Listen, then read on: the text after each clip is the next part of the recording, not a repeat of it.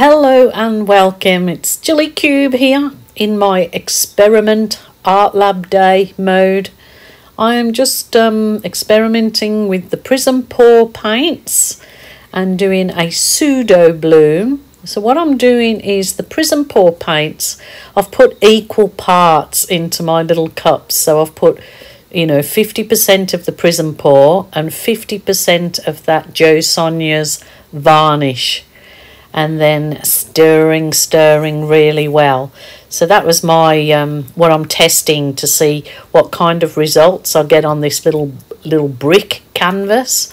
And the paint that I've put as my base paint is the white house paint.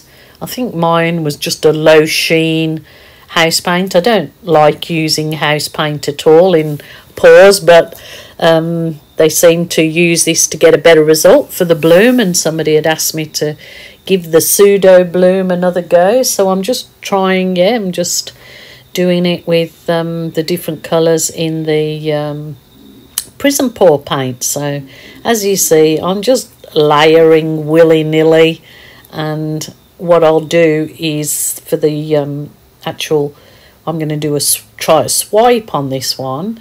It's layering the Amsterdam black with Australian Floetrol is what's in that little container. So I'm putting it on my spatula. I'm just going to give it a swipe. The whole thing is set on my spinner, so I can give it a spin out.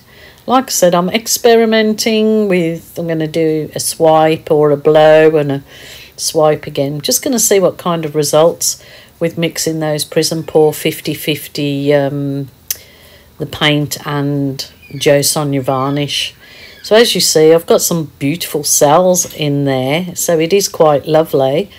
But of course, I want to just keep experimenting and trying different things with it. So I've put a little skewer through it to kind of wreck it a bit, and then I'll give it a spin out and see how that reacts to that.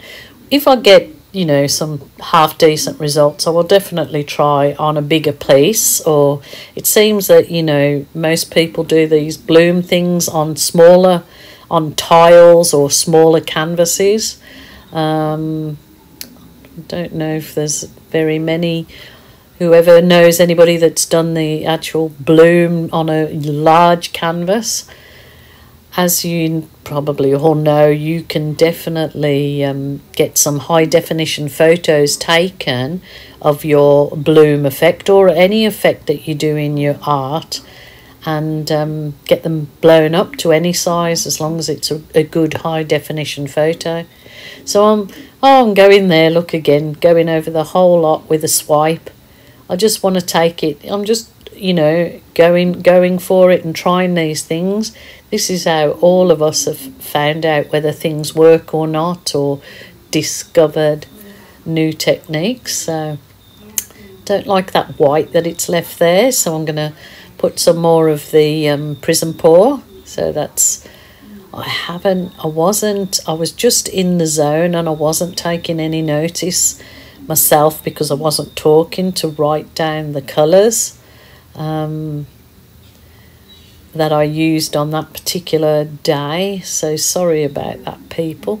Now I'm going to try giving it a blow with my mouth, which I'm not very good. As you see, there's nothing happening there. I can never seem to do these blows that the young girls do with these bloom effects. I'm not a good blower. I'm definitely not. So I'm still sort of fiddling with it and thinking what else I can try. And then I actually decide that, no, this is just going to not look very nice as it is. So I'm scraping all the paint because I don't want to waste the paint that's on there. I'm going to see if I can create anything with my little mud pile there of paint, and you just never know, do you? So I just push on with it and see what I can do. So I'm going to do the same again with my little Prizm pour colours. I'm just layering the Prizm pour paints in puddles one by one I have no idea of the colour. Like I said, so sorry. When I do a bigger piece, I will say each colour as I'm layering them. I have got some more of these paints left, so I will do another piece with it and tell you the colours. So that is the black Amsterdam paint mixed with Australian Floetrol. That's what they call the cell activator. And there you go. There's me blower. And that works so much more than me trying to blow it. And look at that. Look at the cells just pop out straight away on that.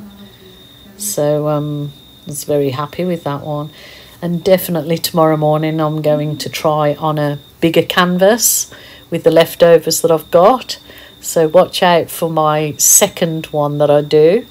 And I'm definitely going to try and do it on a bigger canvas. I don't see many of these on bigger canvases.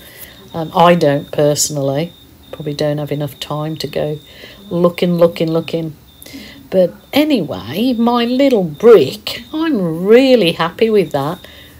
That one. And I do take some good photos of that, some close-up photos that I can definitely have prints of any part of that you choose.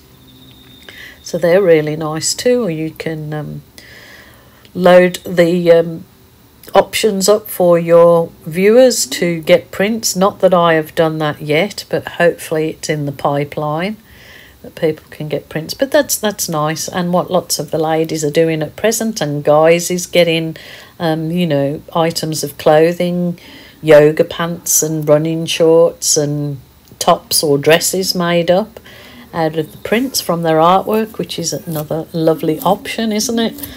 So there you go, my lovelies. I am just fiddling now. So that's my sort of little effort there on this little brick. And I hope you enjoyed it. I love it. But you just wait till you have a look at some of the big... See, you can get these nice big prints sizes of your art. And they work great. All right, my lovelies, until tomorrow, please take care, and I will say cheerio, bye for now.